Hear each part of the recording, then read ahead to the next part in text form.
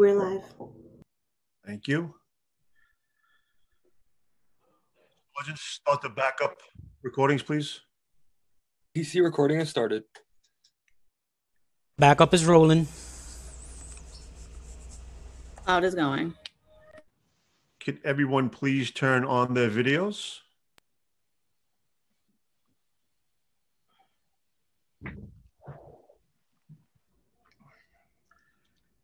Hello and good afternoon and welcome to today's stated meeting. At this time, I ask that everyone please turn off all electronic devices. Please turn them to vibrate. Madam Majority. What happened?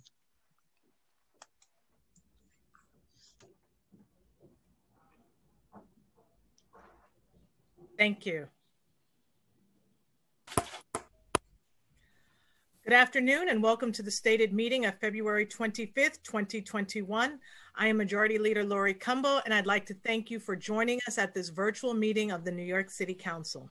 If you would like to follow along, the agenda for today's meeting is posted on our website.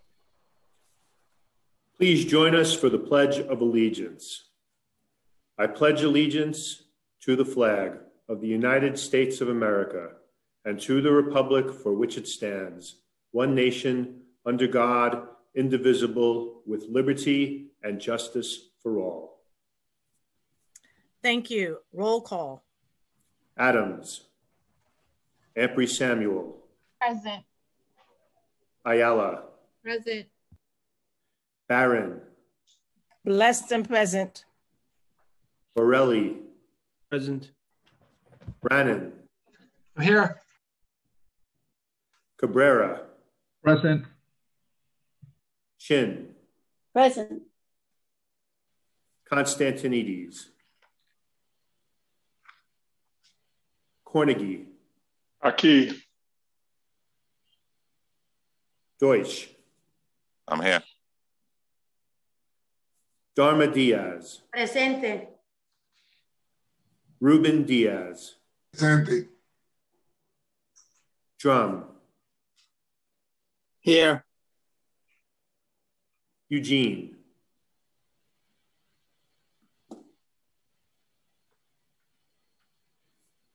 Gennaro.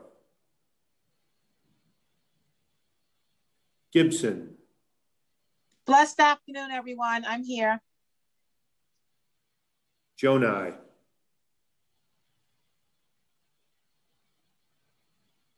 Grodenchik. I am here. Holden. Here. Kalos. Here. Koo. Present. Kozlowitz. Here. Lander. Here. Levin. Here. Levine. Here. Lewis. Here. Mizell. Here. Menchaca. Presente. Miller. Present. Moya. Yeah. Perkins.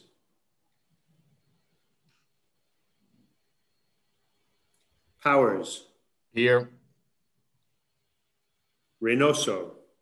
Here. Riley. Present. Rivera. Present. Rodriguez. Aquí también. Rose.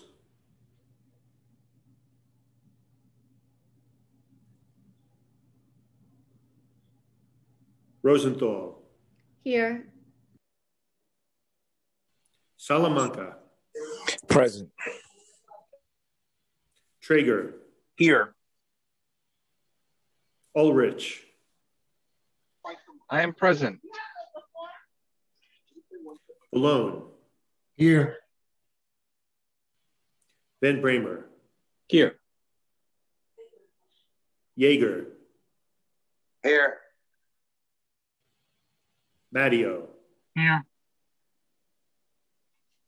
Cumbo, Present. Speaker Johnson. I'm here. Madam Majority Leader, we have a quorum. Thank you so much. We will now have today's invocation, which will be delivered by Reverend Dr. Kelly U. Farrow, spiritual leader of Convent Avenue Baptist Church, located at 420 Convent Avenue in Manhattan.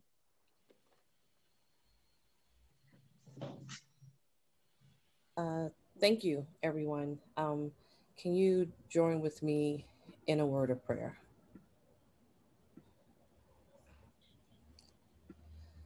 Lord God, we come today with petitions on our hearts and minds.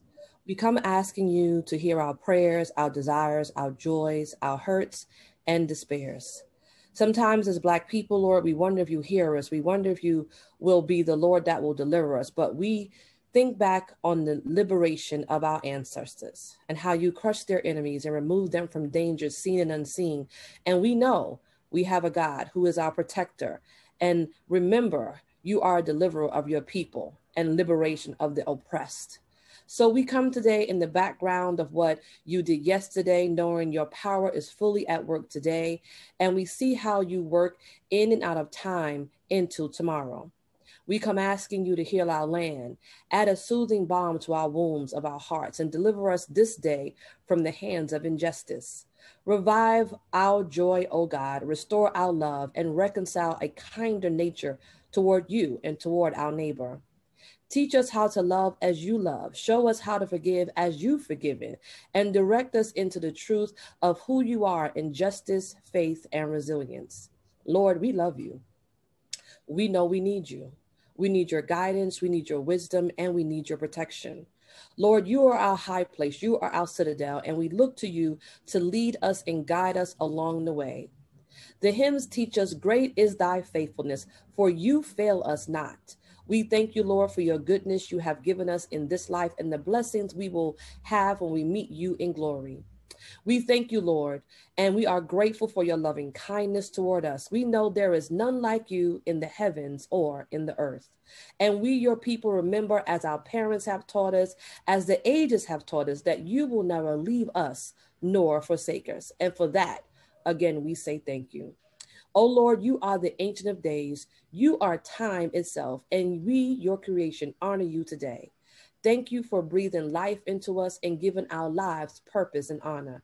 Teach us how to walk worthy of that purpose and honor and display it in faithfulness, kindness, love, and justice towards all people. Most of all, thank you for our salvation that rests fully, entirely in the person of Jesus Christ. Now to the one who is able to keep us from falling, to the only wise God, be glory, power, and dominion, now and forevermore. Amen. Amen. Thank you so much for that very timely prayer. I know that the hearts and minds of this body are very heavy with the losses that we have experienced. So I thank you so much, Reverend Farrow, at this time. I would now like to ask Council Member Mark Levine to spread the invocation onto the record. Thank you, Madam Majority Leader, and I'm really honored to do so and honored to say a little bit about the incredible Reverend Dr. Kelly U. Ursula Farrow, who is known in our community as a preacher, educator, lecturer, mentor, social justice advocate, political voice, and businesswoman. Reverend Dr. Kelly finished her Bachelor of Science degree at Nyack College as a dual major in business and Bible. Went on to pursue her Master's of Business Administration with a concentration in human resource management from Nyack Graduate School of Business. The following year, after completing her MBA, she graduated with her Master's in Divinity with a concentration in theology from Alliance Theological Seminary. Also, to add to her list of educational accomplishments, Reverend Dr. Kelly has completed the requirements for her earned PhD in education at Capella University with a concentration in higher education administration. In the fall of 2018, Dr. Farrow created and inaugurated Circle of Sacred Fire, which is a preaching intensive designed to prepare women of color in ministry in the area of preaching. The Alpha Circle gathered a diverse population of 20 women to focus on the Circle's three fundamental principles: preaching through the Black church context, preaching with the womanist ethic, and preacher as person leadership development. Dr. Farrell is also part of the faculty at Pillar College in Newark, New Jersey, as well as Manhattan College in Riverdale. Dr. Farrell's interdisciplinary womanist ethic is engaged with all things business and theology. As a womanist theologian in her various settings, she eloquently brings theological conversation and best practices in business ethics, organizational leadership, and ministry development. Dr. Farrell works in several areas within the Black church context and outside of it. Some of her appointments include Chief of Staff to the Women of Color and Ministry Project. She also serves as a mentor to women in ministry in the New York City cohort of the Rise Together National Mentoring Network. Not only does she mentor, but she also creates safe spaces and context that empowers women and men in business and business development. Over a period of 10 years, Dr. Farrell has worked as a business consultant guiding startups to great success and has held several senior leadership roles within top organizations from the private finance sector to nonprofit healthcare. Dr. Farrell has also received the honor and distinction of being inducted into the National Scholars Honor Society for Academic Excellence and was the recipient of the Young Outstanding Woman of America Award. She currently serves as a member of the Baptist Ministers Conference of Greater New York and vicinity, and we're honored that she delivered our invocation today. Thank you, and back to you, Madam Majority Leader. Thank you so much, Councilmember Levine, and thank you for sharing Dr. Reverend Farrell with us today. She is such a joy and a force of power throughout New York City, and we see clearly why you recommended her today to give today's prayer. I would now at this time like to have the adoption of minutes by Councilmember Brad Lander.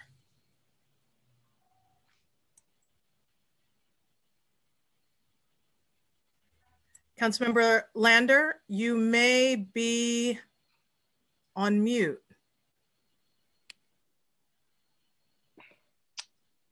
Madam Majority Leader, can you hear me? I apologize, my connection is unstable. Yes, we can hear you. All right, thank you. I move that the minutes of the stated meeting of the City Council on February 11th, 2021 be adopted as printed. Thank you so much, Councilmember Lander. We will now move right into messages and papers from the mayor. None. Communication from city, county, and borough offices. M287, the election of James F. Gennaro, new council member, 24th District. Congratulations to Councilmember Gennaro. Received, ordered, printed, and filed. Pre-considered M's 288 and 289, transfer of city funds and new revenues. Finance. M290, withdrawing Celia C. Weaver for appointment to the Planning Commission. Received, ordered, printed, and filed. Petitions and communications. None. Land use call-ups. None. Thank you, and we will now have communication from Speaker Corey Johnson. Thank you, Madam Majority Leader. Good afternoon. Welcome to our stated meeting. As everyone knows, our nation hit a tragic and unfortunate milestone this week. On Monday, America counted 500,000 Americans who have died from COVID-19, and it's pretty certain that that is an underestimate of the number of people that we've lost. In New York City, as of yesterday, 29,860 of our neighbors and loved ones and friends have died from this virus. We have done so much hard work so far, and we have a lot of hard work ahead of us to make sure that more New Yorkers get vaccinated and that we're taking more steps to help our city recover from COVID-19. Before we dive into our legislative agenda, I want to take a moment to acknowledge some important losses in our city, in addition to the folks that we've lost from COVID. As always, we acknowledge those who died while on the job, and I'm sad to say that we have 2 of those deaths today. On February 18th, an elevator mechanic apprentice named Joseph Rosa died in an accident in the Bronx. He was 25 years old. We also lost Dante Tomas, a deli worker. On February 16th, he was shot and killed while working at a Bronx deli. He was 33 years old. And as we do at every stated meeting, I want to remember the lives of those that we lost to 9/11 related illnesses. We've recently lost Detective Marcos Quiones of the New York City Police Department before he retired from the NYPD Detective Kionis was a top expert in religious cults at the police department. He was 65 years old. I also want to acknowledge the death of police officer Nicholas Pupero. He was 48 years old, and we lost Sergeant Adrian Rodriguez of the NYPD. We also mourn the passing of police officer Terrence Connolly, who proudly served in the 112th Police Precinct in Queens. He was 47 years old. EMS Lieutenant Paige Humphreys of FDNY Station 16 also died of 9/11 related illnesses. They retired after 39 years of service. And we lost Fire Patrolman Robert Renaud of the New York City Fire Patrol. He was 67 years old. Recently, Barry Delisle of the Department of Sanitation lost his battle to 9/11 related illness. We are sending our condolences to all of their families and friends. And we have some exceptionally sad news here as part of our council family. We lost Emmanuel, better known as Manny Braxton, life companion to our friend and colleague, Councilmember Debbie Rose. Stylish and smart, Manny was a devoted supporter of Debbie. He even designed shirts featuring her portrait. He wore those shirts proudly.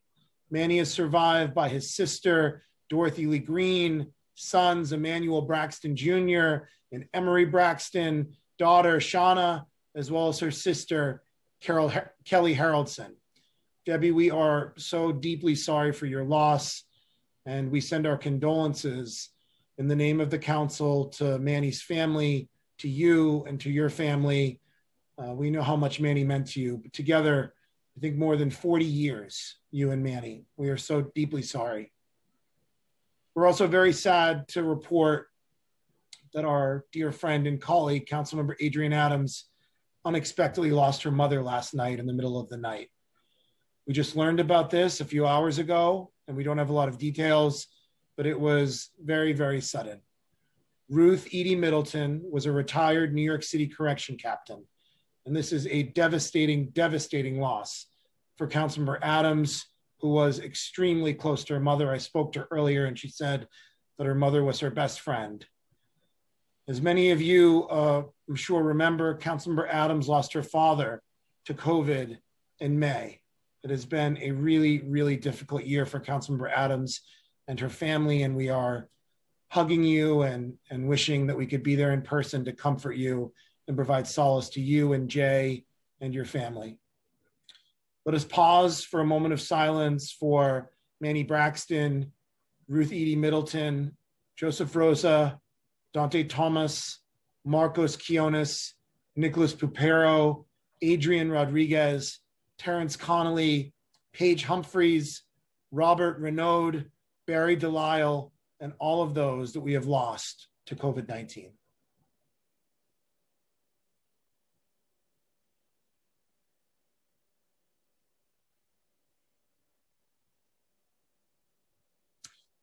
We're thinking of you, Debbie and Adrian. I also would like to note that the city has seen a horrific wave of attacks against Asians and Asian Americans. We cannot allow the Asian community or any of our communities to live in fear and to be unfairly targeted. These senseless and heartless attacks are an attack on our entire city and our city's values. I want to acknowledge that tomorrow is the 28th anniversary of the first terrorist attack on the World Trade Center. We lost 6 New Yorkers that day, and more than 1,000 people were injured. It is a tragedy that we do not forget. And let's recognize that this evening, our Jewish friends and neighbors are honoring the holiday of Purim. To everyone celebrating, we wish you a happy and joyous Purim. And on a final note, I want to welcome back Councilmember Jim Gennaro to the council. Congratulations. I'm not sure if he's here yet. I'm here, Mr. Speaker. Oh, I'm here. Wonderful. Well, we are so happy to have you here, Councilmember Gennaro. You were an esteemed member of this body for many, many years. And we are just very fortunate, and your district is fortunate to have you back. So welcome to your first Zoom stated meeting, and we look forward to hearing you and also to recording your votes later today. Now let's dive into our agenda. Today, it includes several bills designed to strengthen our city. Out of the Land Use Committee, we'll be voting on the following items. the Court Theater, a project which will facilitate the rehabilitation and expansion of the Landmark Theater and the development of a hotel on a zoning lot in Councilmember Keith Powers' district. 42-01 28th Avenue rezoning, which will facilitate the development of a new 8-story mixed-use building with 54 housing units, including approximately 14 affordable units in Councilmember Costa Constantinides' district. 16th Avenue rezoning, we will vote to disapprove the applications for rezoning to allow a 5-story commercial office building, which is out of context with the character of the surrounding residential area. And this rezoning was slated to take place in Councilmember Kalman Yeager's district. We're voting on a Landmarks Preservation Commission designation of the East 25th Street Historic District in Councilmember Farrell Lewis's district, the first historic district in East Flatbush. Congratulations, Councilmember. The Everlasting Pine HDFC ground lease amendment, a UDAP project approval and disposition to amend the ground lease for an additional 50-year term. This will facilitate the preservation of 87 apartments for seniors in Councilmember Margaret Chin's district. The Harlem, East Harlem Urban Renewal Plan Amendment will extend the duration of the plan for 40 years in Council Members Bill Perkins and Diana Ayala's districts. 214-32 Hillside Avenue rezoning will facilitate the development of a 2-story commercial building with parking in Councilmember Barry Grudenchik's district. And out of the Finance Committee, we'll be voting on several items. Introduction number 2046A, sponsored by Councilmember Brad Lander, will clarify and codify the existing requirement and practice of the mayor issuing capital commitment plans and capital project detail reports. The current language of the charter does not clearly delineate the requirements and timelines of the 2 distinct reports that are produced, and this bill would address that clarity. Brad has been working on these issues for a long time. This comes on the capital tracker that we did. That was his bill last year, so I want to congratulate him. And from the staff, I want to thank Rebecca Chasin and Stephanie Ruiz. Pre-considered introduction, which is sponsored by Councilmember Danny Drum, our Finance Committee Chair, would extend the date by which the Council has to submit its preliminary budget response from March 25th to April 1st. And I want to thank Rebecca Chasin from our Finance Division for that. And the other pre-considered introduction out of the Finance Committee, sponsored by Councilmember Drum, would extend for the 2021 to 2022 tax year all senior citizen and disabled homeowner property tax exemptions, SHE and D, which were received in the 2020 to 2021 tax year without requiring the submission of a new renewal application, except in 4 circumstances where the Department of Finance has reason to believe the property is no longer eligible to receive the benefit. Those circumstances are the owner may have died, the owner has sold the property to a new owner was added to the deed, or the owner no longer uses the property as a primary residence. And from the staff, again, I want to thank Rebecca Chasin and Emre Adev. We'll be voting on 2 Article 11 property tax exemptions, one in Councilmember Diana Ayala's district and one in Councilmember Antonio Reynoso's district, a transparency resolution, an expense budget modification, and a revenue budget modification. Moving on to our legislative agenda, our first bill comes out of our Economic Development Committee and is sponsored by Councilmember Paul Vallone.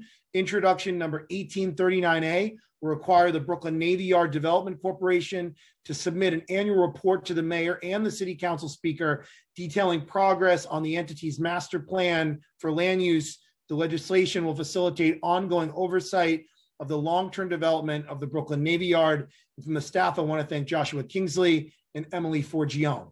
Next, we have 2 bills related to fire safety at film production sites coming out of the Fire and Emergency Management Committee.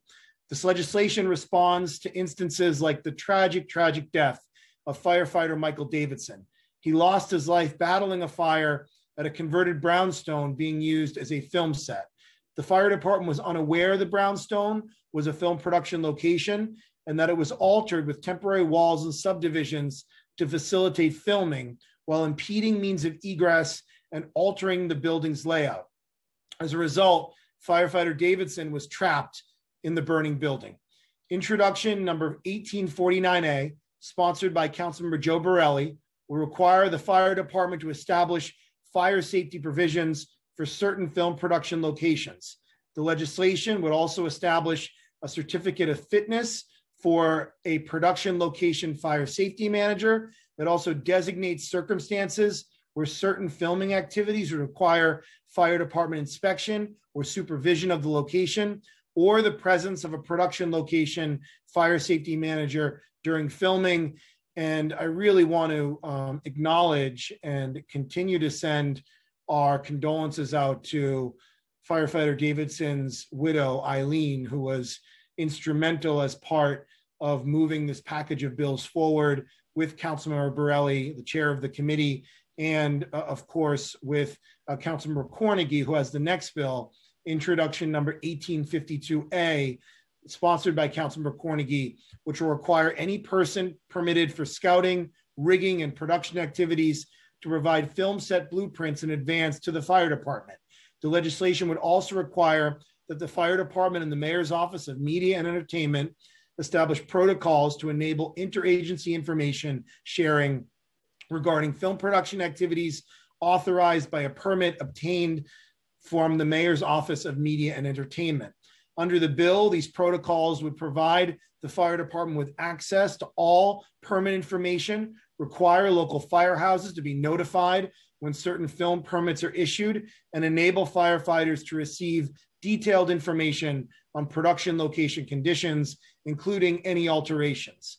The bill requires that at film production locations, means of egress are maintained, portable fire extinguishers are present, and the location is maintained free of accumulated flammable waste. I want to thank from the staff, Joshua Kingsley, and I also want to thank the two major unions that represent members of the FDNY, the UFA, led by their president, Andy Ansbro, and from UFOA, Jake LaMonda. They were instrumental to this bill as well. Thank you to the UFA and the UFOA for their partnership and help on this. Our next bill is related to renewable Rikers and the City Council's vision for the future of the island. Introduction number 1591B, sponsored by Councilmember Costa Constantinidis, would require the Department of Environmental Protection, in consultation with the Department of Sanitation, to study the feasibility of constructing a new wastewater treatment facility on Rikers Island. This study will take into consideration population projections, the minimum and maximum capacity of wastewater treatment facilities, what it should have, and the amount of wastewater that could be diverted from other facilities. Also, the Department of Environmental Protection would assess the presence of methane on the island and the potential for installing methane recovery systems. The Department of Environmental Protection would solicit public comments, and the Rikers Island Advisory Committee would make its own recommendations. The review would be submitted to the mayor, the council speaker, and the Rikers Island Advisory Committee and the public within 3 years. I want to thank from the staff, Brad Reed, Samara Swanston, and Nicole Aben. The pandemic has been particularly devastating for our city's homebound seniors, especially those who are over 75 years old, who are at the highest risk for hospitalization and death from COVID-19. We need to get more of them vaccinated. That means creating a system to go to them instead of having them to have to go out and try to get to a faraway appointment. The council will vote on legislation that does that. The bill comes out of our aging committee. Introduction number 2225A, sponsored by Councilmember Mark Traeger, will create a plan to vaccinate homebound seniors. Under the legislation, the Commissioner of Health and Mental Hygiene or another designated agency would establish a plan to vaccinate homebound seniors for COVID-19 and post the plan on the department's website. The Commissioner of Health and Mental Hygiene or another designated agency would also be required to report to the council on implementation of the plan every 2 months after the plan is issued. And I would want to thank from the staff, Harbani Ahuja, Sarah Liss, and Nell Beekman. Next, the council will vote on 5 resolutions, 4 out of our Immigration Committee and the last one from the Education Committee. Immigrant New Yorkers have been disproportionately impacted by the devastating effects of COVID-19. And today we are voting on 4 resolutions that seek to protect immigrants. 3 of the immigration resolutions are from Councilmember Matthew Eugene. Resolution number 1416A, sponsored by Councilmember Eugene, calls on the Department of Homeland Security to halt deportation proceedings during the COVID-19 pandemic to restrict the global spread of the disease. Resolution number 1417A, also by Councilmember Matthew Eugene, calls on the Department of Homeland Security to place a moratorium on all removal proceedings for employment-based status holders who lost their employment because of the pandemic. Resolution number 1418A, also by Councilmember Eugene, calls on Congress to pass and the President to sign legislation that would allow employment-based visa holders to retain lawful status after losing their jobs if the loss was due to the COVID-19 pandemic. This legislation will provide temporary work and residency authorization for foreign-born individuals laid off because of the pandemic. The last resolution in the immigration package is Resolution 1419A, sponsored by Councilmember Francisco Moya. This resolution calls on the federal government to pass legislation that would provide immigration relief for family members of frontline workers in the health profession who have died because of COVID-19. And from the staff, I want to thank Elizabeth Kronk and Harbani Ahuja for their work on those 4 resolutions coming out of the Immigration Committee. And lastly, our 5th resolution is one coming out of the Education Committee. Resolution number 1473, sponsored by Councilmember Farrell Lewis, calls on the Department of Education to ensure remote learning is as effective as possible for students with disabilities. This resolution calls on the Department of Education to ensure parents are well prepared and receive the necessary training to support and assist their children with remote learning, children who have disabilities. And I want to thank from the staff, Jan Outwell, for her work on that resolution. Before I turn it back to you, Madam Majority Leader, I want to also say that we lost someone else that I was remiss in mentioning. Councilmember Kevin Riley's grandfather, Noel Oscar Riley. He was a community leader in Co-op City. He was 97 years old, and I want to recognize him and remember him today and send our condolences to Councilmember Riley and his family. So with that, I turn it back to you, Majority Leader Cumbo. Thank you, Speaker Johnson. We will now move into discussion of general orders. We will recognize council members who wish to speak by using the raise hand function in Zoom. Please wait before you begin your remarks for our Sergeant at Arms to announce he has begun the countdown clock. The Sergeant at Arms will alert you when your time has expired.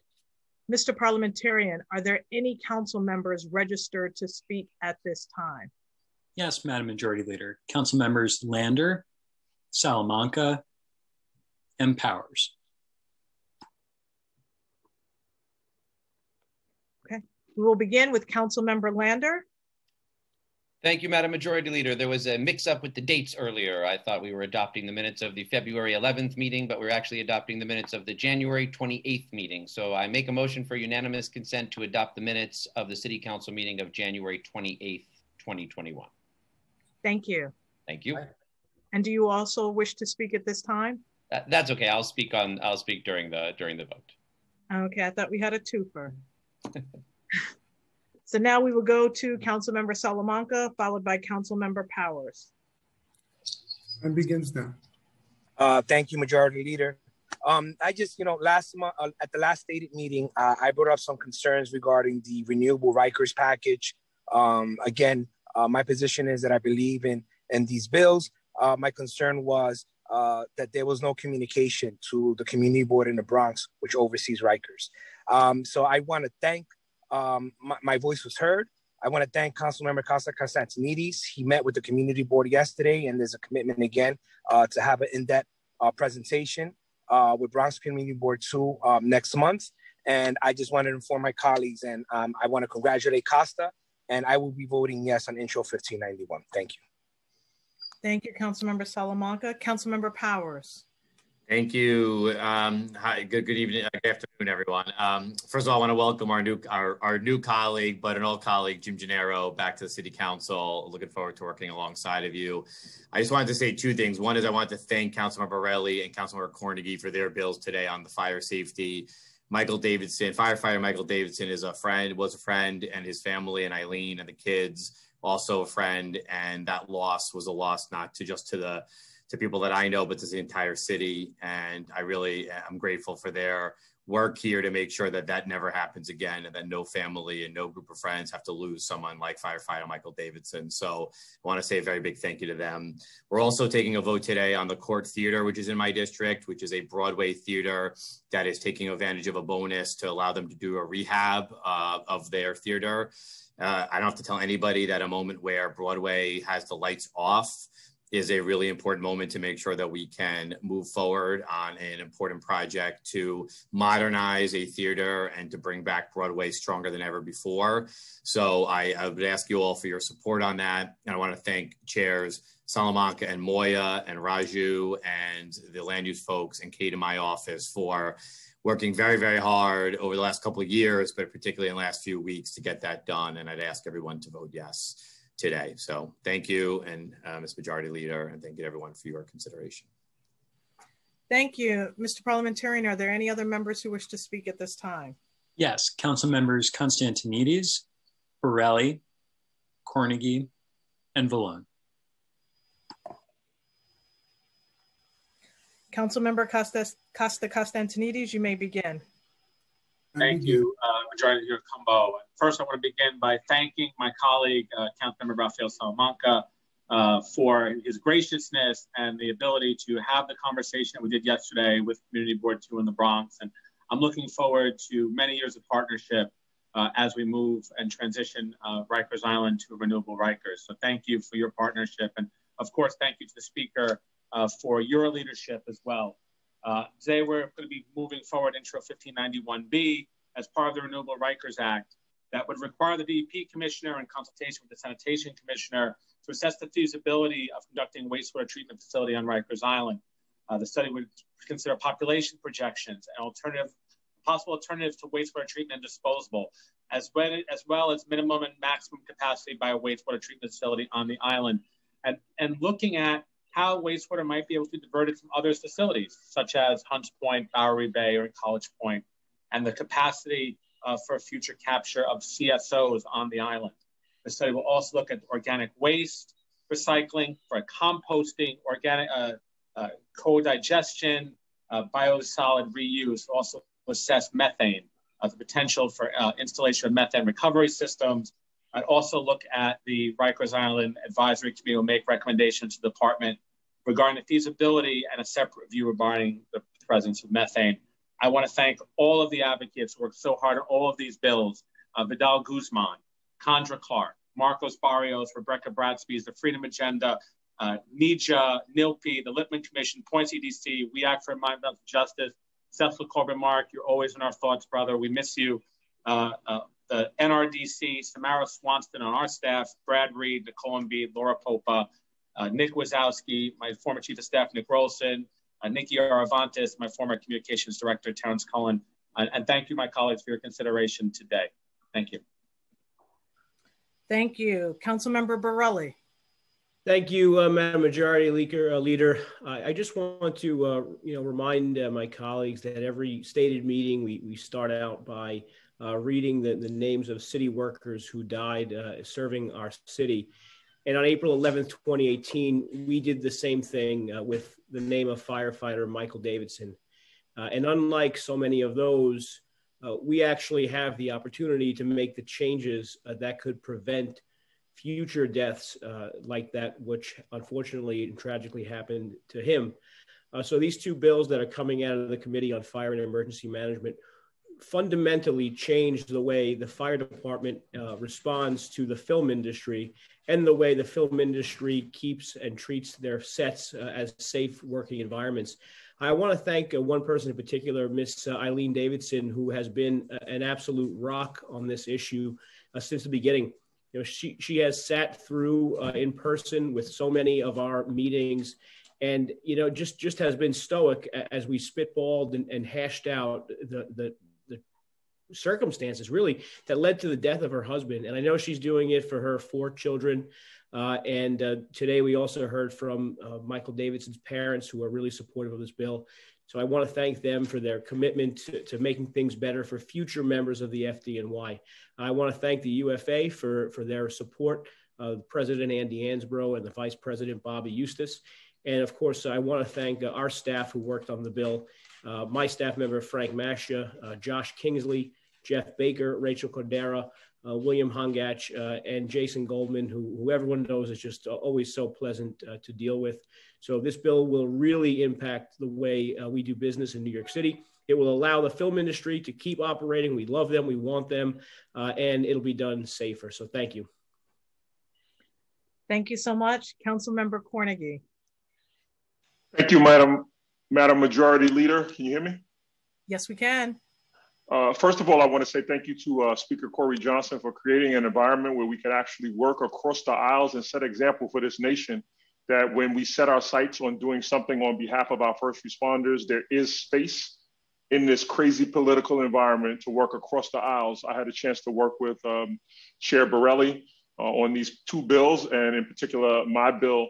And so good afternoon. My name is Councilmember Robert Cornegy, and like all of my colleagues, I have an obligation to make sure that New Yorkers do not die needlessly, especially in the commission of their assigned duties. Earlier today, we had a Zoom meeting, including Eileen Davidson and her young children, who, quite frankly, were much more well-behaved than mine would have been during these circumstances.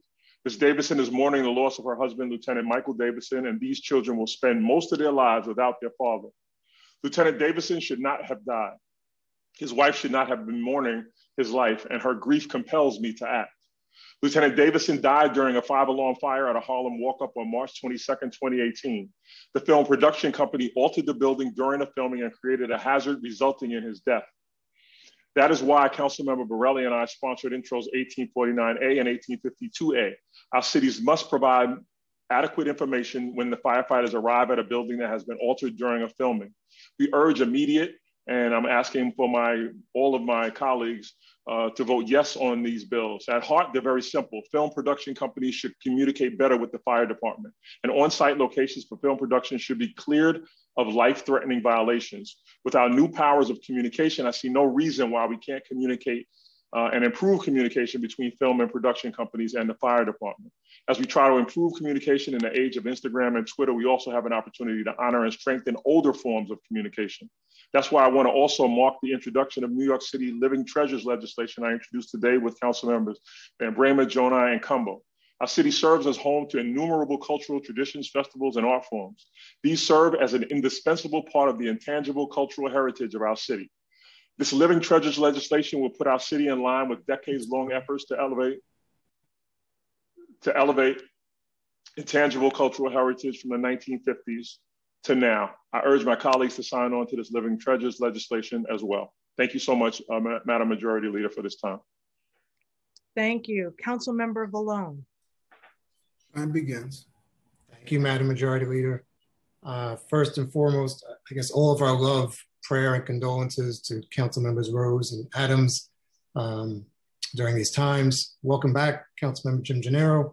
And I just wanted to take this time now, because I don't think I'll be able to later, to just explain a little bit about 1839. So thank you to Speaker Johnson, always proud to stand with you, especially on this legislation. The Brooklyn Navy Yard has evolved from its early years as a naval shipbuilding yard into one of the city's most well-run engines for economic development. The yard provides stable, affordable space for industrial and businesses for over 450, employing 11,000 people and generating over $2.5 billion per year in economic activity. The joint partnership is a template for the future growth and viability of all small businesses, manufacturing, technology, and industry expansion, especially during the pandemic and resulting financial hardship the city faces. However, we must not forget that our city is the ultimate landlord for all city-owned properties. Therefore, it is imperative that the City Council is included in the process and kept informed on the progress of any new and ongoing leaseholds, especially with a property as vital and successful as the Brooklyn Navy Yards. Prior to Intro 1839, we had none. Today's bill brings much needed accountability to one of the city's most vital economic assets, especially in light of the ongoing expansion of the Navy Yard's master plan, which was announced in 2018. Any significant investment made by the city should come with the equally significant oversight and transparency to ensure that we are responsibly using taxpayer funds. We applaud the Navy Yard Development Corp and the businesses for their hard work throughout the pandemic. And I'd like to thank my fellow committee council members who voted unanimously in favor of the bill this morning, as well as Jeffrey Baker, Emily Forgione, Alex Polinoff, Josh Kingsley, my Chief of Staff, Jonathan Shutt, and again, our speaker for all of our efforts to bring today's vote to a bill, today to a vote. I urge my colleagues to vote aye. And lastly, Madam Majority Leader, may I have permission to vote on all items on today's calendar? Permission granted. I'd like to vote aye on all matters on today's calendar, except abstain on 2231 for a later date, hoping to get further information on the Department of Finance with some of those senior exemptions. Thank you, Madam Majority Leader. Thank you, Councilmember Vallone. Are there any members, Mr. Parliamentarian, who wish to speak? Yes, Dharma Diaz and Councilmember Yeager. Time begins. Again, just a reminder, this is only about items that will be on the general orders calendar today. Thank you for this opportunity. I'll be quick, I'll be brief. I just want to personally thank on behalf of all the clients that I have worked with in the shelter system, that the status is undocumented and immigrants. I want to thank you for the resolutions you're presenting today. Having dealt with individuals that were not able to obtain apartments during COVID because of their lack of income, and reading what I'm reading here, these 4 resolutions, it just breaks it home to me. And knowing that I represent a diverse community, I just want to thank you for just having the conversation and knowing that I'm amongst individuals that have not lost their focus. I'm often asked, oh, why do you mind, or why you're advocating for those that cannot vote for you? It is my duty and it's my obligation as a human being to assure that everyone I come in contact with has a voice. So if I may, I encourage all my colleagues to support in the resolutions that are presented today. Thank you. Thank you, Councilmember Diaz. Councilmember Yeager. Thank you, Madam President. In December, the legislature passed and the governor signed the Emergency Eviction and Foreclosure Prevention Act of 2020. Among other provisions, the legislation required the city to carry over the senior citizens homeowner exemptions and disabled homeowner exemptions from last year to the next year without requiring a new application. Today, the council considers introduction 2231, which will allow the city to deny to any property owner whom the Department of Finance, quote, has reason to believe, unquote, may no longer be entitled to the exemption. These property owners would be required to file an application by March 15th, a little over 2 weeks from now. To be clear, if this council does nothing today, if we do not pass this law, every homeowner entitled to the exemptions will receive it without doing anything more. This law allows the city to deny to certain homeowners. For example, if the Department of Finance believes the homeowner has passed away. Who amongst us wants to explain to a senior citizen that, oh, so sorry, but the city thought you were dead? We all have constituents who, with the passage of this law, will be required to file new applications in 18 days. Otherwise, they will be denied the exemptions. Today, we are wisely passing Intro 2225, which I'm proud to co-sponsor, acknowledging that so many of our seniors are homebound and need our help. Introduction 2231 does the opposite. If you are absolutely comfortable with the idea that the Department of Finance never errs, that its data is always correct, that an eligible senior citizen or disabled homeowner has never been improperly denied an exemption, then this bill is for you. Vote your conscience. But if you are like me, and you believe that once again the city is balancing its budget improperly on the backs of our neighbors, that it is as likely as not that the department will declare dead those very much alive, that if an error is made by the department, there will be insufficient time to fix it by March 15th, then please join me in voting no. Please remember, if we vote no, not a single eligible senior citizen or disabled homeowner will lose the exemption. It is only a yes vote that will potentially cause this result. I urge you, please join me in voting no today in 2231 and stand up for our neighbors. They will all receive this exemption. Nobody will be denied. Thank you. Thank you, Councilmember Yeager. Just to be sure, Mr. Parliamentarian, are there any other members who wish to speak that we have not acknowledged at this time? 2 more, Council Members Rosenthal and Jonai. Councilmember Rosenthal, you may begin following the time clock. Thank you so much. I don't think I would have spoken up about this before, but I rise to remind everyone that I guess if you have, the Department of Finance has lists of people who are part of the exemption category. I think it's about 800 people. And I think people should do the responsible thing, which is reach out to the members of their community who are on that list to make sure that if they are eligible, that they can fill out the paperwork. I know that's work that my office does every year anyways. And we, of course, will be reaching out to the people in our district. They have, I guess, a little over 2 weeks to fill it out. You know, what I am so impressed by the Department of Finance is that they're not sort of taking the sloppy approach of just automatically renewing all of them, but instead being responsible bureaucrats by identifying people and homes that may no longer be eligible for what is a sacred tax deduction for those who are struggling. It's so important for those who are struggling to get those exemptions, but it's also so important that those who try to cheat the system, maybe sell their property or add in somebody as onto their lease who is also bringing in an income, to make sure those people do not benefit from an exemption that they no longer are, enabled to get. Our tax dollars are precious. We have so many needs in our city, and I just want to thank the speaker. I want to thank the finance team for making sure that this legislation, thank you, is good and solid. And of course, we should make sure, keep our Department of Finance's feet to the fire to make sure that they do right by all of those who are eligible for the exemption. I know I'll be watching that very closely in my district. Thank you very much. Thank you so much, Councilmember Rosenthal. We will now have Councilmember Jonai. Thank you, Majority Leader.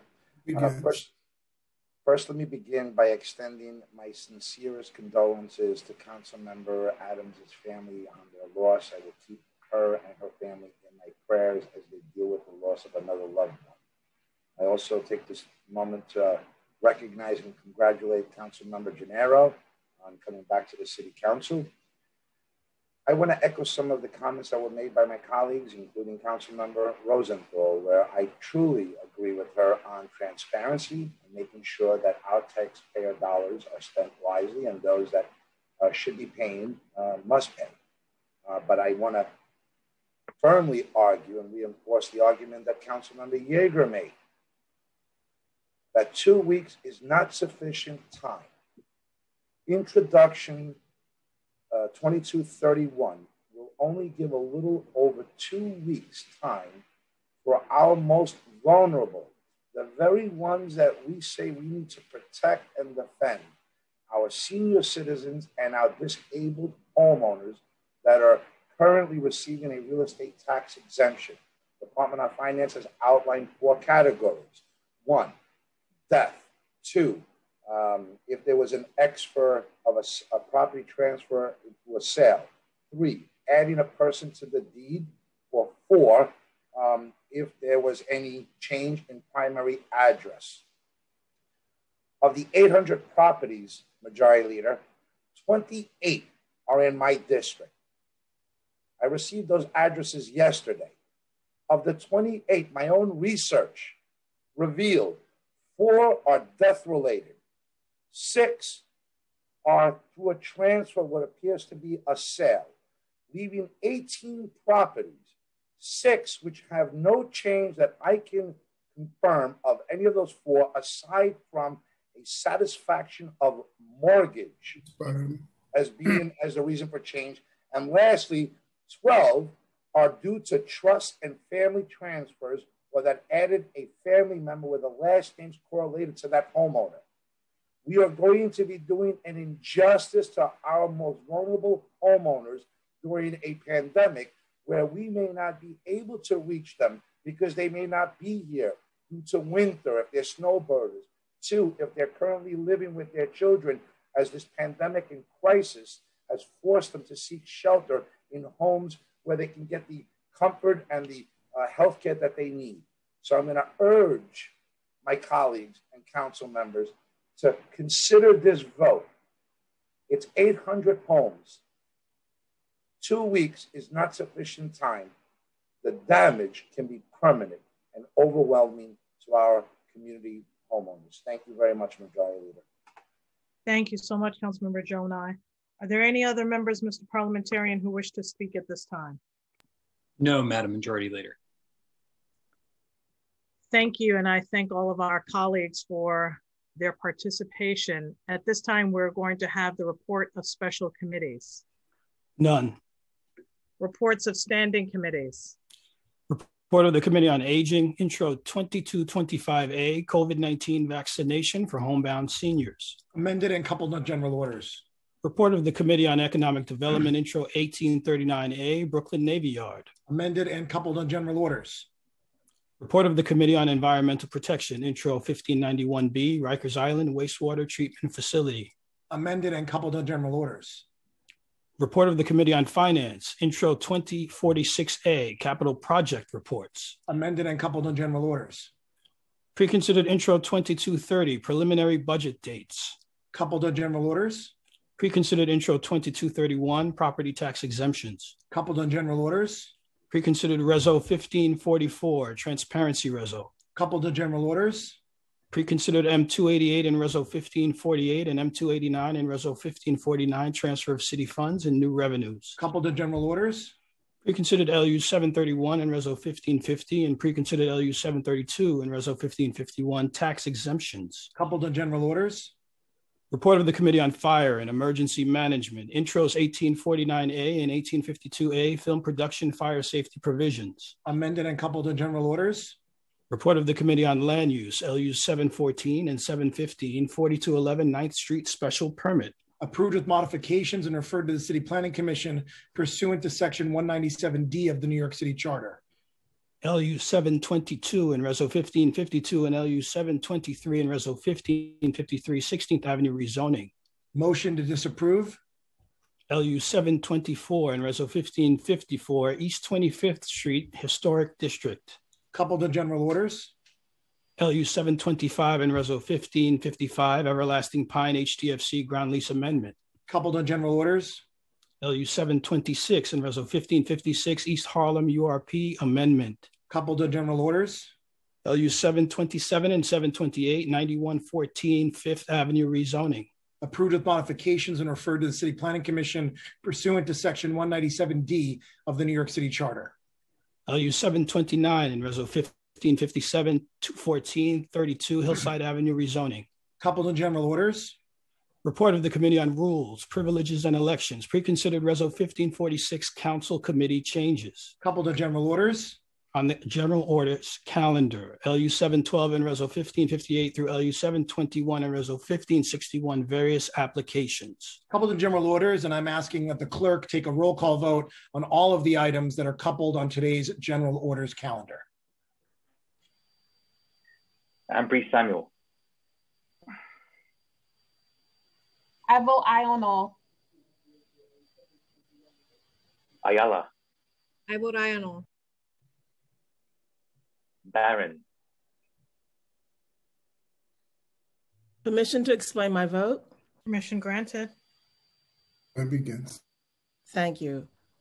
I vote aye on all with the exception of Intro 2231, which is the requirement that there are a number of people who would have to reapply because DOF believes that they are no longer eligible.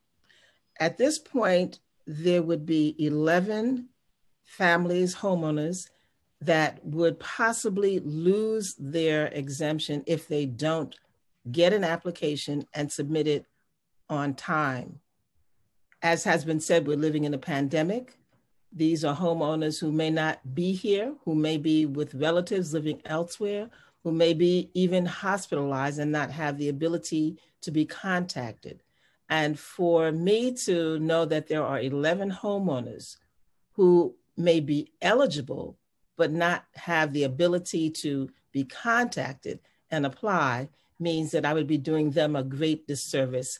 and wouldn't want to have to meet them someplace and ask me why I voted for a bill that put them in this category when they are presently already protected. So for that reason, I'm voting no on 2231. Thank you. Thank you. Borelli. Thank you. I vote aye on all except intro 2231, M288, and resolutions 1416A, 1417A, 1418A, and 1419A. Thank you very much.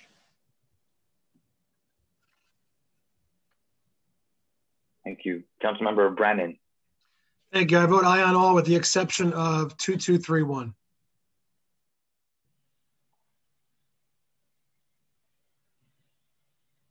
Cabrera. Permission to explain my vote. Permission granted. Thank you so much. I first want to congratulate Councilmember Gennaro. Remember when came in 2010, how he led in issues related to the environment, his passion. It always marked me for his love and his award-winning film. So welcome. It's glad to have you back. Also, I want to extend my condolences and my prayers to Councilmember Adams, who lost her mommy. I know what that feels like. I lost my mommy this year, and I know some of us here as well. And to Councilmember Riley, losing a patriarch, your grandfather. My prayers are with you. And with that, I want to vote aye on all, with the exception of intro 2231. And congratulations to Councilmember Traeger, tremendous bill. Thank you for taking care of our seniors. It's an issue that I'm dealing with right here in my particular district. And also to Councilmember Borelli and the UFO for looking out for our firefighters. Thank you so much.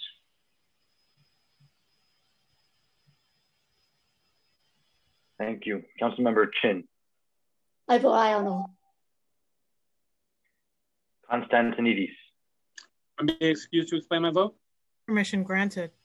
Thank you, Madam Majority Leader. I want to begin by extending my condolences to Councilmember Adams on the loss of her mother, Councilmember Rose on the loss of her partner, Councilmember Riley on the loss of his grandfather. I'm praying for all of their families this evening. And I want to welcome back a very good friend of mine and mentor in Councilmember Gennaro, who once upon a time, 13 years ago, hired me as a third-year law student to become his legislative director.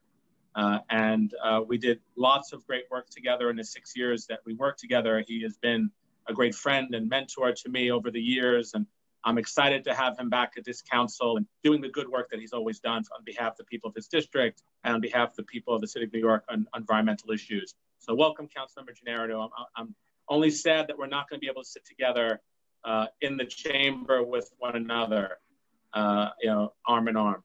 So with that, I vote aye on all. And again, thank my colleagues and look forward to hoping your support on intros of 1591B. Thank you. Thank you. Cornegie.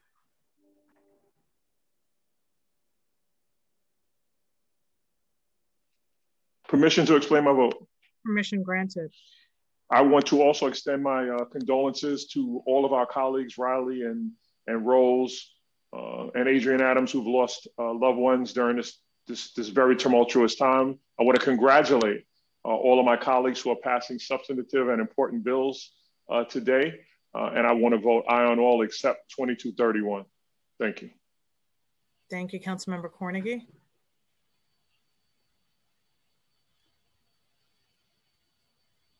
Deutsch. Permission to explain my vote? Permission granted. Thank you. Thank you. First of all, I want to congratulate our new colleague, Jim Gennaro. I want to echo the words of Fernando Cabrera, of what he said about Jim Gennaro.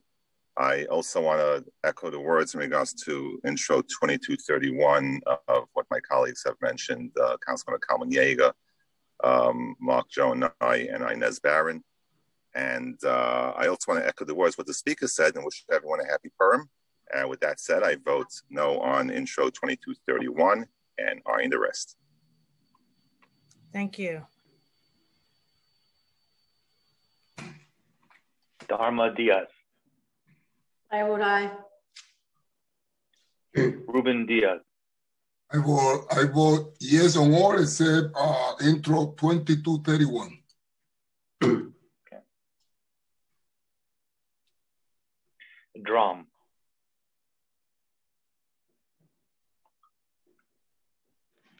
Aye and all. Eugene. May I have permission to explain my vote? Permission granted. Thank you very much. First, I would like to express my deepest sympathy and condolences to Councilmember Adam and to Councilmember Rose. The only thing that I can say is, may God give you, both of you, the strength that you need to overcome this very difficult moment. And I want to take the opportunity also to welcome back Councilmember Genero. I had the opportunity to serve together with you, and I know who you are.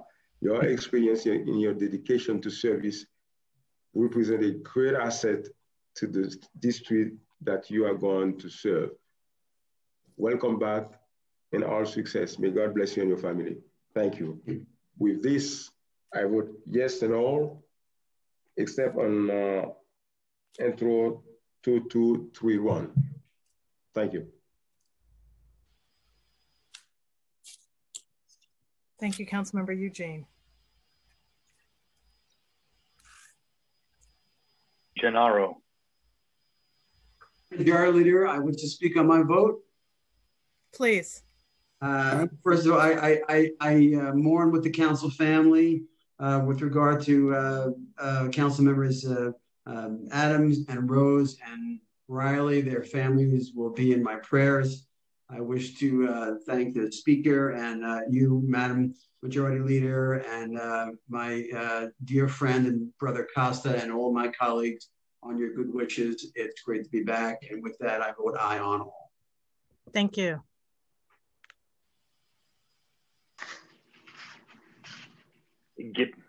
Gibson. Permission to explain? Permission granted. Thank you. Thank you. Good afternoon, Speaker, Madam Majority Leader. Good afternoon, colleagues and everyone. I want to join with all of you in sending our love and condolences of, comfort, prayer, and healing to our sisters, to Councilmember Debbie Rose and Councilmember Adrian Adams, and certainly sending love and light to Councilmember Kevin Riley on all of your losses. We are praying that God strengthens you in the days and weeks ahead. I also want to join with Councilmember Salamanca, my colleague in the Bronx delegation, in recognizing the great work of Councilmember Costa Constantinides, and thank you for including the Bronx in all of the conversations as it relates to renewable energy and the future of Rikers Island.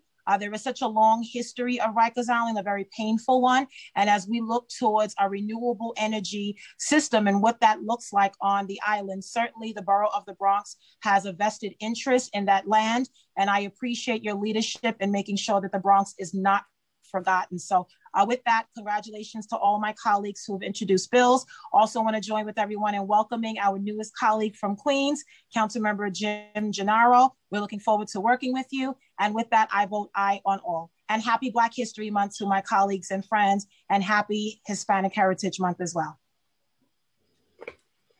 Thank you, Councilmember Gibson. Councilmember Barron. Yes, thank you. I wanted to amend my vote. I'm also voting no on 720 and 721. And I want to join with the rest of the body in extending condolences to Councilmember Debbie Rose, Councilmember Adrian Adams, and Councilmember Riley on the losses that they've suffered. And we're keeping them in our prayers. Thank you. Thank you. Just to clarify, Councilmember, those land use items? Yes, that's correct. Land use items. Thank you. Thank you.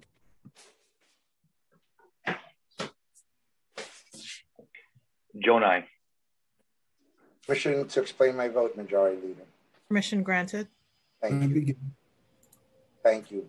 As I extended my sincere condolences to Councilmember Adams, I did not mention Councilmember Rose and Riley. I extend my heartfelt condolences on the loss of their loved ones. I'll be voting aye on all except intro 2231, and I encourage my colleagues to do the same. Thank you. Thank you.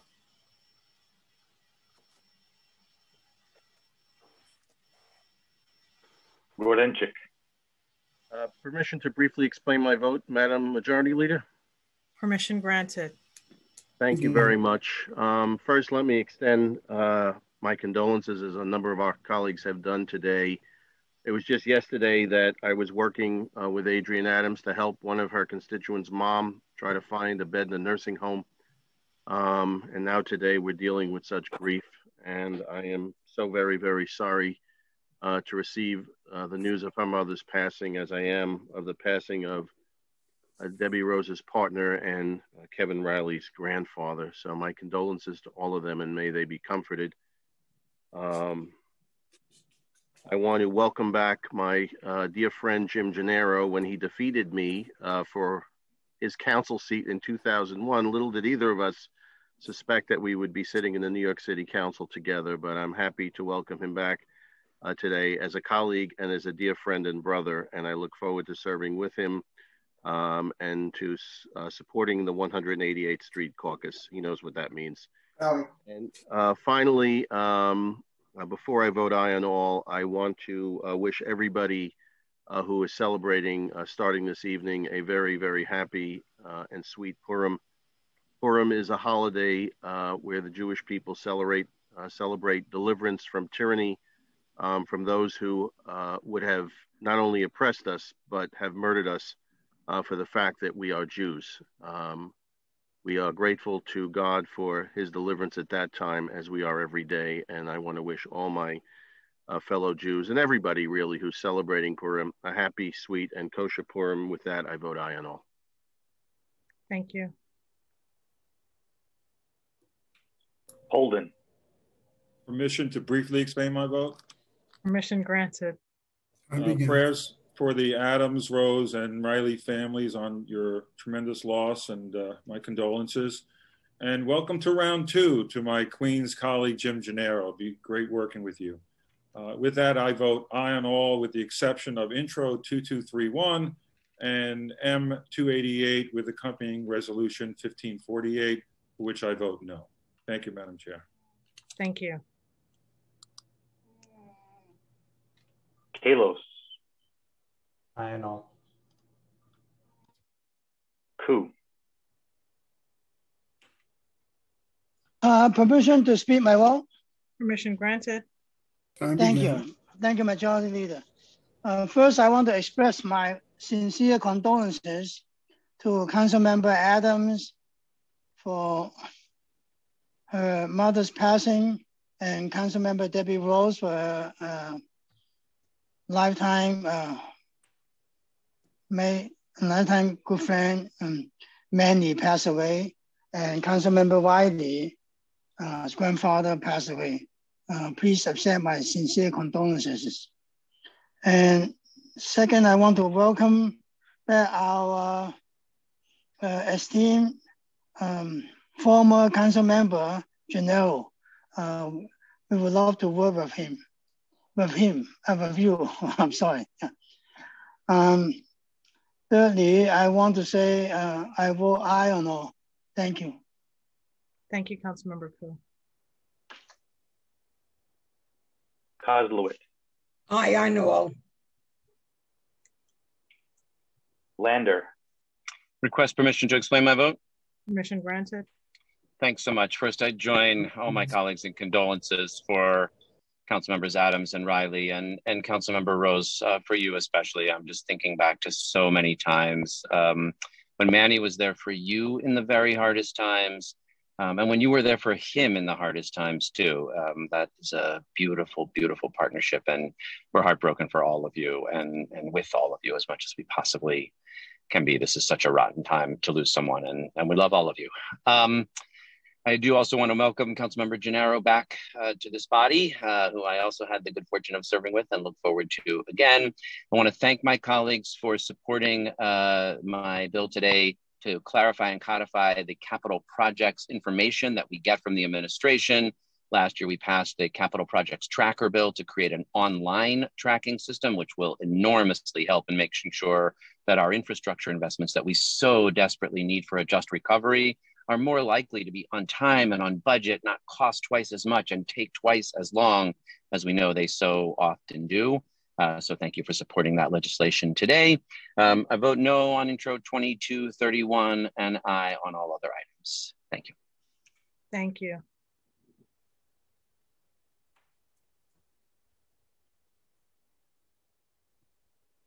Levin. I want to permission to explain my vote. Permission granted. Thank you.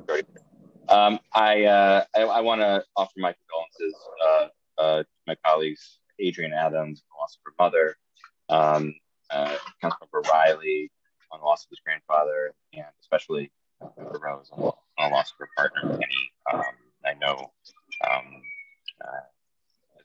my colleagues said, just how connected you were, and we're with you as a council family in your time of grief. Deep sympathies. And with that, I vote aye. Thank you. Thank you. Levine. Thank you. Requesting permission to briefly explain my vote, Madam Majority Leader. Permission granted.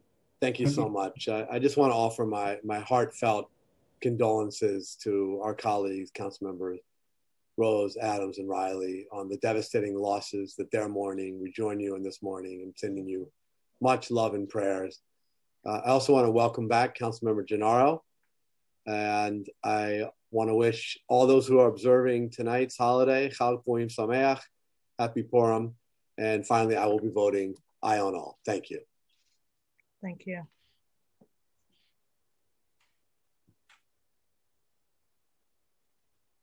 Lewis. Permission to explain my vote? Permission granted. Thank you, Madam Majority Leader and Speaker Johnson, for the opportunity to speak. I wanted to first express my heartfelt condolences to Council Members Rose, Adams, and Riley. You are all in my thoughts and prayers, and also wanted to send a warm welcome to our new colleague, Councilmember Gennaro.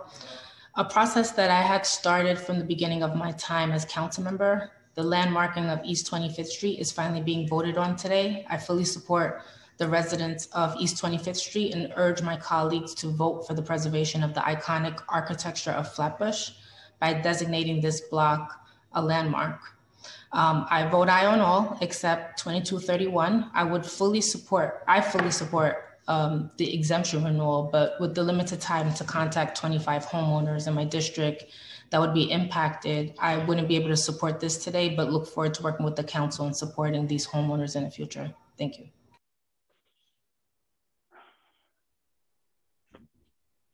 Mizell. Yes. Menchaca. Permission to explain my vote? Permission granted.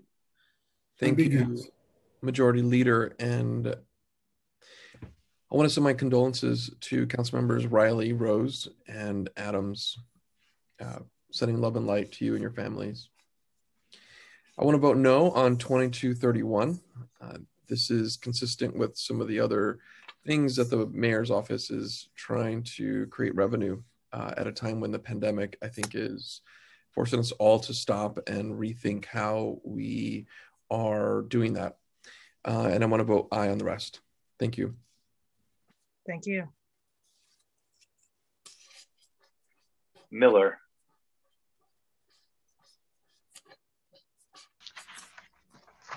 Permission to explain my vote? Permission granted. Thank you, Madam Majority Leader. On behalf of my colleagues at Black, Latino, and Asian Caucus, I would like to take this opportunity to extend our profound condolences and sympathy to our dear sisters, Debbie Rose and Adrian Adams, on the loss of their family members, Manny Braxton and retired New York City Correction Captain Ruth Edie Middleton, as well as brother Kevin Riley on the passing of his grandfather. These are trying times. May their hearts and soul begin to mend by receiving the everlasting mercy and compassion of the Almighty, and extend to their family from our city council family.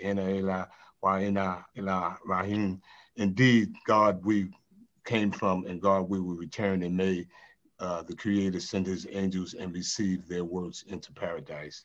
I vote aye on all. Thank you so very much, Madam Majority Leader. Thank you.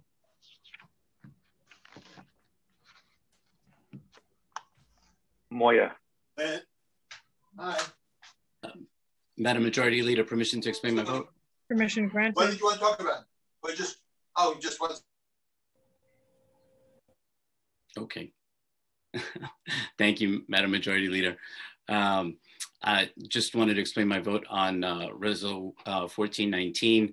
Almost a year battling COVID-19, a pandemic that has shaken us in more ways than one. We've seen who has bore the brunt of this pandemic, and that is Black, Brown, Latino, and immigrant communities.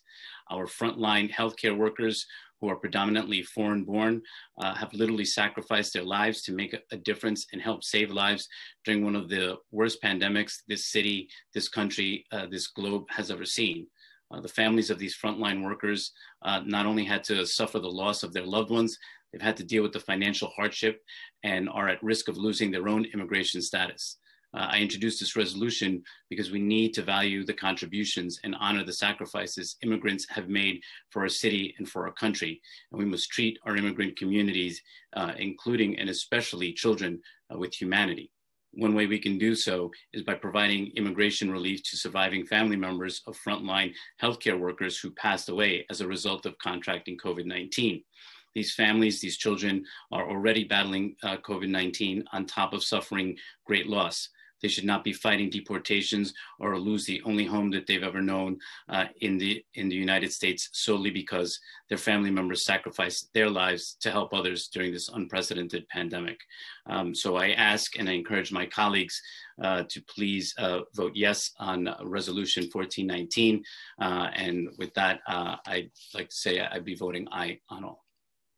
Thank you.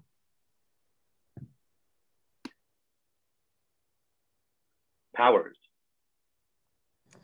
Aye and all. Thank you. One moment. Reynoso.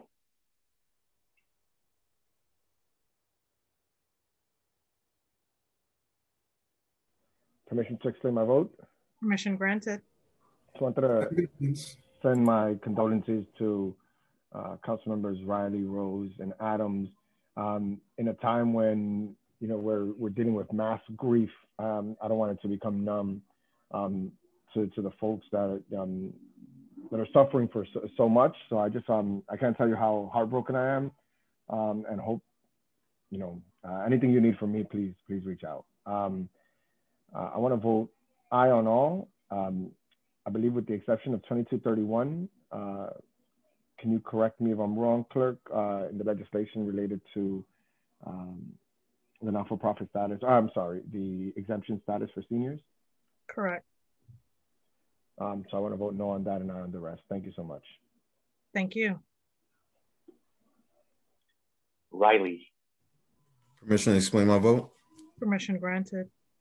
Thank you, Majority Leader. Thank you. I would just like to extend my condolences to my colleagues, Councilmember Rose and Councilmember Adams, for their loss. Also would like to extend my gratitude to my colleagues for recognizing my grandfather, who was 97 years old, Noel Oscar Riley, who passed away on February 12th, the same day my grandmother passed away when I was in high school in 2003. So she called him up, like my family said. He was taking too long, but he lived a very beautiful life. I just want to continue to carry out his legacy and his name. He was a very social person in this community, from a Co-op City community. So I just thank everyone for recognizing him today. This will mean the world to him, and he was very proud of me and was able to see me in the seat before he passed away. So thank you so much. And I would like to vote aye on all. Thank you. Amen. Thank you. Rivera. The warm welcome to Councilmember Jim Gennaro. I vote aye on all. Rodriguez. My condolences to our colleagues that have lost their loved one, and I vote aye. Thank you.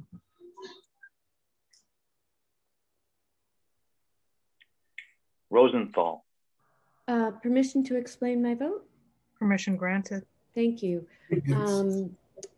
I vote aye on all, no exceptions.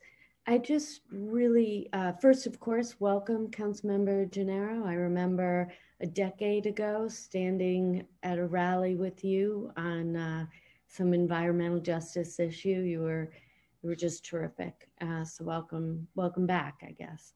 But I really want to extend my deepest heartfelt condolences to Council Members Adam, Rose, and Riley. Councilmember Riley, it was just such a beautiful tribute to your grandfather. You know, as elected officials, we have things that happen in our life, the normal everyday things that happen to everyone.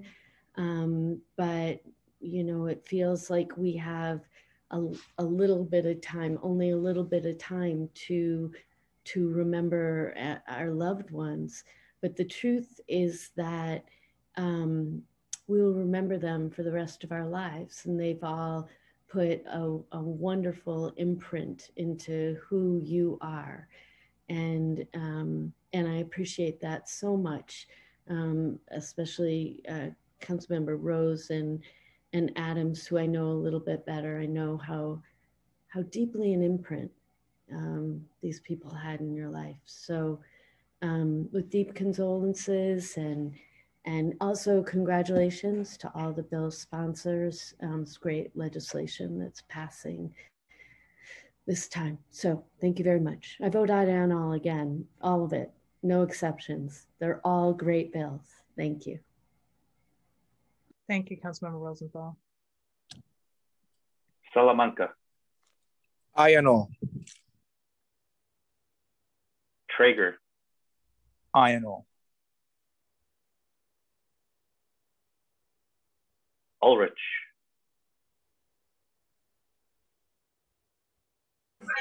Good afternoon and welcome back to Councilmember Gennaro. My condolences to my colleagues who lost relatives. I'm voting aye on all with the exception of M288 and pre-considered intro 2231. I'm voting no on those two measures. Aye on all others.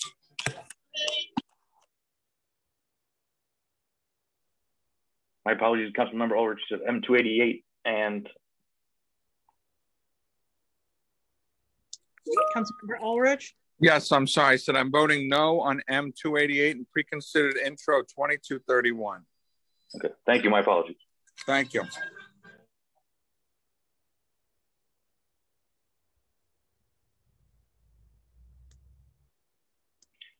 Van Bramer. With great condolences to my colleagues, I vote aye on all. Thank you. Yeager. Madam President, may I be excused to explain my vote?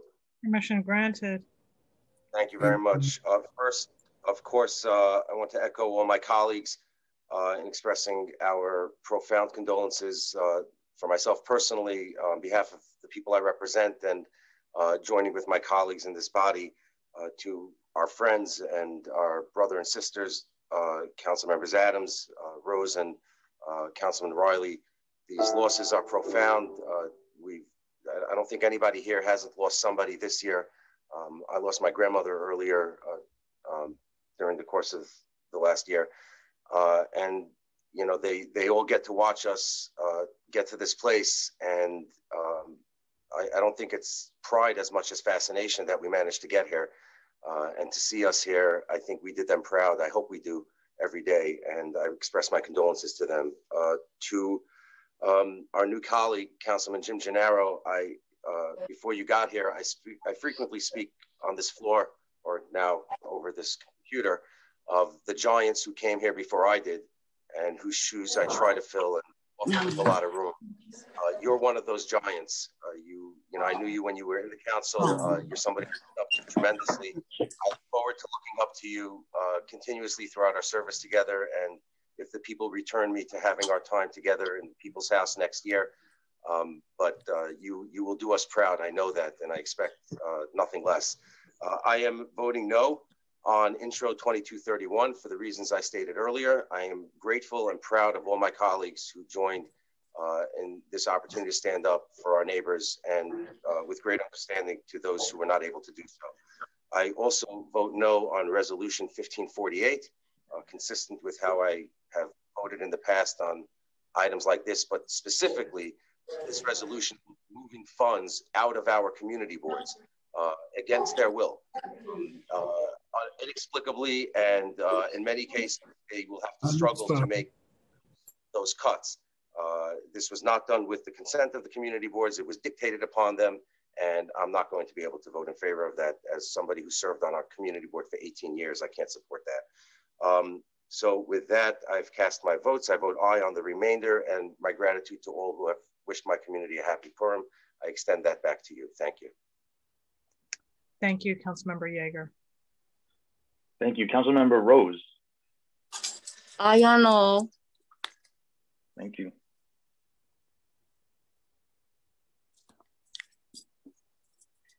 Matteo. Thank you. I'm voting no on 2231, M288, and accompanying Reso 1548. Thank you.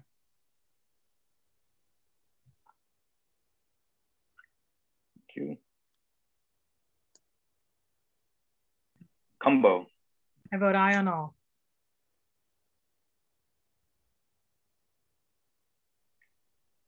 Speaker Johnson.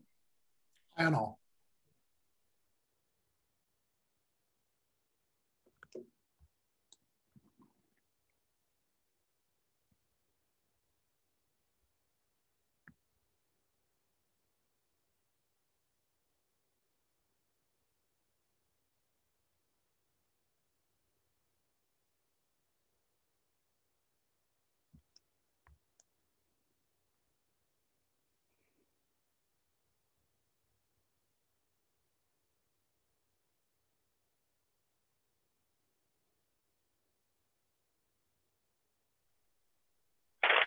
Okay, thank you.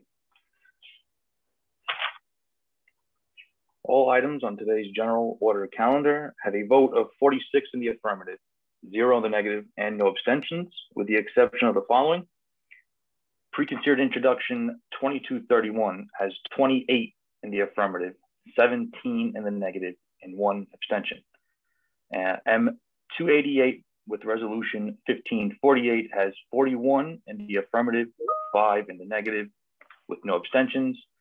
And land use items 720 and 721 with their accompanying resolutions have a vote of 45 in the affirmative, 1 in the negative, and no abstentions. There are no land use calls. Thank you. The items on today's general orders calendar are adopted. Introduction and reading of bills. All bills are referred to committees as indicated on today's agenda. Thank you. We will now move into the discussion of resolutions. As a reminder, please wait until the Sergeant at Arms begins the countdown clock before you begin your remarks. Mr. Parliamentarian, are there any members who have signed up, and in what order? Yes, Councilmember Eugene. Councilmember Eugene, you may begin. Thank you very much, Madam Majority Leader, and thank you, Speaker Johnson. Today, I'm sponsoring 3 very important pieces of legislation that I believe are critical toward protecting the health and the well-being of members of the immigrant community who are facing deportation or other removal proceedings, as well as safeguarding the countries of origin during the COVID-19 pandemic. Resolution 1416 calls on the United States Department of Homeland Security to hold all deportation proceedings for the length of the COVID-19 pandemic as a means of restricting the global spread of the disease. Resolution 1417 calls on the United States Department of Homeland Security to place a moratorium on all removal proceedings for employment-based status holders that suffered a loss of employment during or due to COVID-19 pandemic. And Resolution 1418 called on the United States Congress to pass and the President to sign legislation that would permit employment-based status holders to remain lawful status in the United States after loss of employment if such loss was related to COVID-19 pandemic. Despite the availability of the COVID-19 vaccination, we all know that the novel coronavirus remains a serious threat to the global community, as we have also moral obligation to protect the health of the members of the immigrant population in the United States, especially those facing deportation. Unfortunately, proper safety and hygienic measures are often not practiced during deportation proceedings. And because of this, COVID-19 can easily spread among deportees and will continue to spread in the countries they are returning to. This means that the virus will be transmitted outside of the United States and then can potentially infect those who are returning to the United States while having an exponentially harmful effect on countries still struggling to contain the virus. If we are going to continue to fight this horrible pandemic, we must be more proactive in how we protect the safety of those facing deportation. I know that there are many status holders within my district and throughout New York City who have suffered a loss of employment due to COVID-19. And I believe it is our moral obligation to protect them from removal proceeding for the remainder of the COVID-19. They are cab drivers, business owners, laborers, delivery people, and so many status holders who lost employment during the COVID-19. We must protect their health and their well-being so that they are not deported to countries where COVID remains a serious threat. They are the workers who represent the strength of our local economy, and their tireless dedication to our city has kept us moving forward throughout this crisis. I believe that this legislation is necessary to help employment-based status holders remain in safe and secure environment while trying to secure new work opportunities through the extent of the COVID-19 pandemic. We should protect our immigrant population from deportation during this pandemic while limiting the spread of COVID-19. I want to thank my colleagues who have co-sponsored this legislation, and I want also to thank the City Council Legislative Department, and I urge all my colleagues to vote yes on this very important legislation. Thank you very much, Madam Majority Leader, and thank you, Mr. Speaker. Thank you so much, Council Member Eugene. Mr. Parliamentarian, are there any other members who wish to speak on today's resolution specifically? No, Madam Majority Leader. Thank you. We'll now have a voice vote on today's resolutions. If you wish to vote against or abstain from either of today's resolutions, please notify the Legislative Documents Unit by email. I'll now read today's resolutions into the record. Resolution 1416A calls on the United States Department of Homeland Security to halt all deportation proceedings for the length of the COVID-19 pandemic as a means of restricting the global spread of this disease. Will all those in favor say aye? Aye. Aye. Aye. Aye. Aye. Aye. Aye. Happy birthday, young man. Someone say Aye. Aye. Aye. All opposed say nay. Any abstentions? The ayes have it. Resolution 1417A calls on the United States Department of Homeland Security to place a moratorium on all removal proceedings for employment-based status holders that suffered a loss of employment during or due to the COVID-19 pandemic. Will all those in favor say aye? Aye. Aye. Aye. Aye. Aye. Aye. Aye. All opposed, say nay. Any abstentions? The ayes have it. Resolution 1418A calls on the United States Congress to pass and the President to sign legislation that would permit employment-based status holders to retain lawful status after loss of employment if such loss was related to the COVID-19 pandemic. Will all those in favor say aye? Aye. Aye. Aye. All opposed, say nay. Any abstentions? The ayes have it. Resolution 1419A calls on the United States Congress to pass and the President to sign legislation that would provide immigration relief for family members who derive lawful immigration status from a frontline worker who passed away during or due to COVID-19. Will all those in favor say aye? Aye. All opposed, say Aye. nay. Aye. Any abstentions? Resolution 1473 calls upon the New York City Department of Education to provide families of children with disabilities the necessary training and equipment to provide enabled distance learning. Will all those in favor say aye? Aye. Aye. Aye. Aye. All opposed, say nay. Any abstentions? The ayes have it. Thank you, and we will now move into general discussion. As a reminder, please wait until the Sergeant at Arms begins the countdown clock before you begin your remarks. Mr. Parliamentarian, are there any members at this time who wish to speak? Yes. Council members Levin and Barron. Councilmember Levin, you may begin. Time begins. Thank you, Madam Majority Leader. I just was remiss in neglecting to acknowledge my good friend, Jim Gennaro, who's rejoining us at the council. Jim is one of the sweetest, most wonderful guys I know, and I welcome him back. Thank you very much. Welcome back, Jim. Thank you, Councilmember Barron. Thank you, Madam Majority Leader. Just as we're coming to the end of celebrating Black History Month, just wanted to call attention to the fact that on February the 22nd, we celebrated the anniversary of the assassination of Minister Malcolm X. And as many people know, he was very much involved in the struggle for civil rights and for social justice. And one of his quotes was that the future belongs to those who prepare for it today.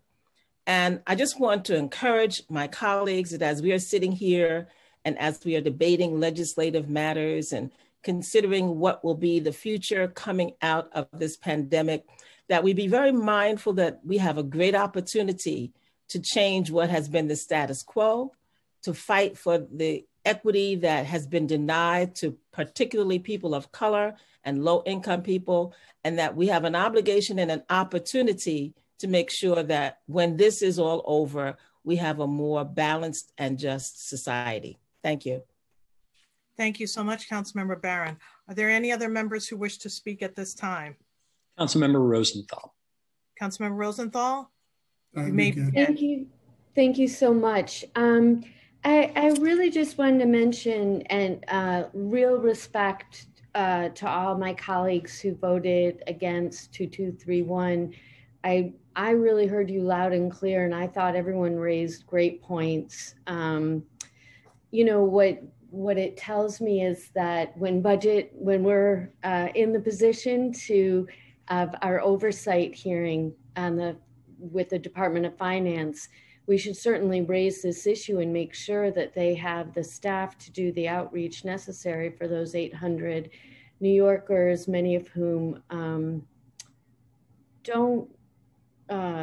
no longer are eligible, but surely there will be some who are eligible, and that DOF does all it can to make sure those people who are eligible get re-enrolled.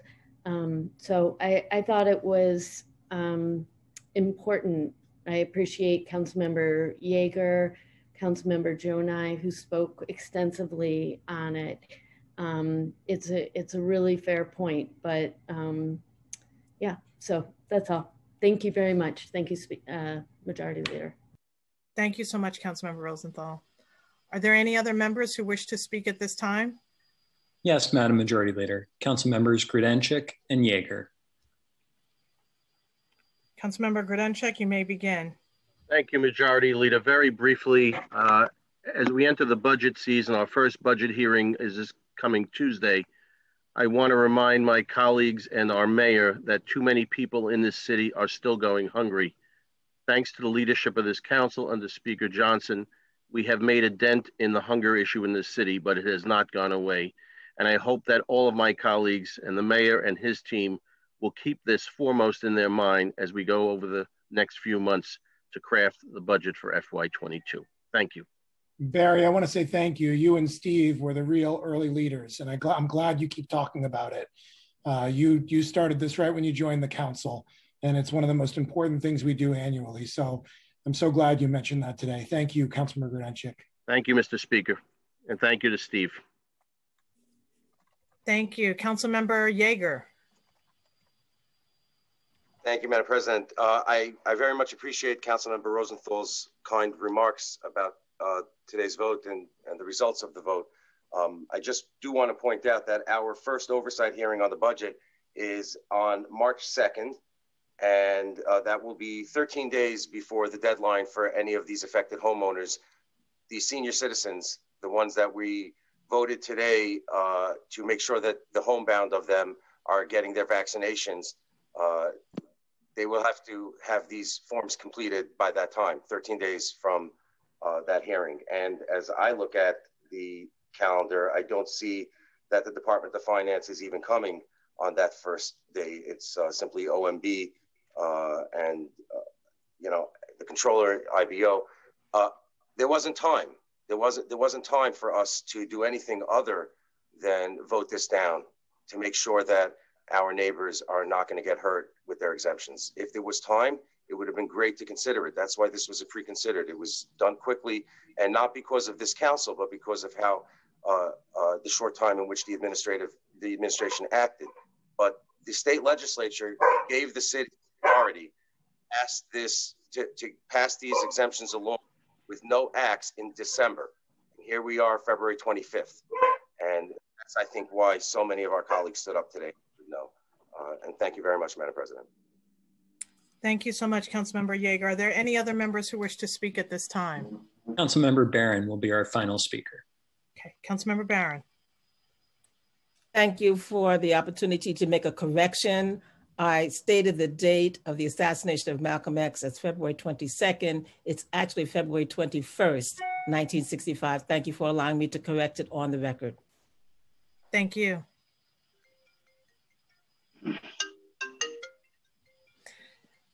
Just to be sure, before we close out this meeting, are there any other members who wish to speak? No, Madam Majority Leader. Well, as the Majority Leader, I want to officially welcome Jim Gennaro. It's been a pleasure seeing you in the DEM conference. I had the pleasure of meeting you personally, but I certainly look forward to working with you.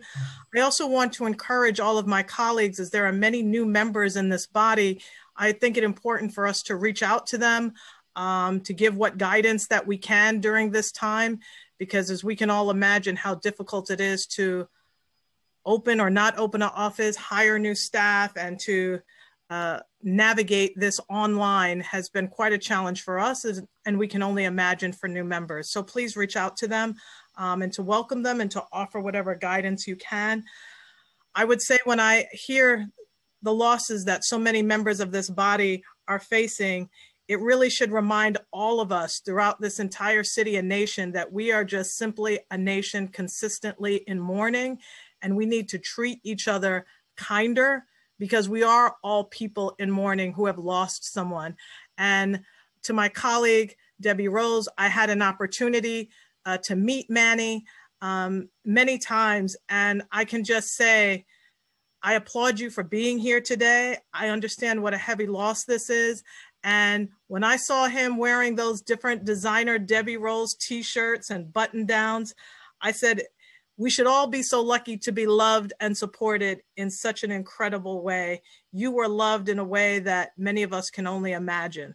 And so your loss is our loss, and I'm here for you, my sister. To Adrian Adams, we love you so much, so deeply, and we understand what an incredible loss this is. On the heels of recently losing your dad, we can tell who you are by the quality of legislator you are, and we know where your ideals come from. And I too know what a heavy loss this is. And for Councilmember Riley, for you to have had the opportunity for your grandfather to see you elected to this body has got to be such an extraordinary feeling for you to know that he saw you accomplish something so great. So we are all here for you as we all share in your loss, as we are all grieving at the same time. And so I just want to extend my condolences to you all and this entire body. And let's continue to work together to be kinder to one another and to recognize that we are all in mourning. Thank you. And I will now turn it over to Speaker Corey Johnson to close this meeting. Thank you, Madam Majority Leader. The stated meeting of February 25th, 2021 is hereby adjourned. Thank you. Everyone be safe.